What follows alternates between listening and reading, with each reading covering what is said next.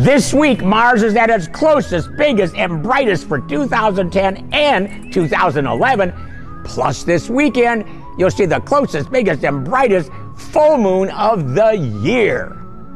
Mars is only 62 million miles away this week. To find it, look east a couple of hours after sunset.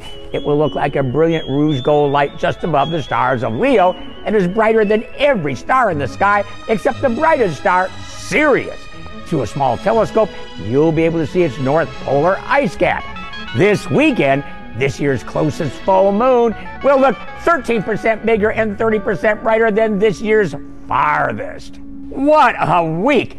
Both the moon and Mars at their closest and brightest. Keep looking up.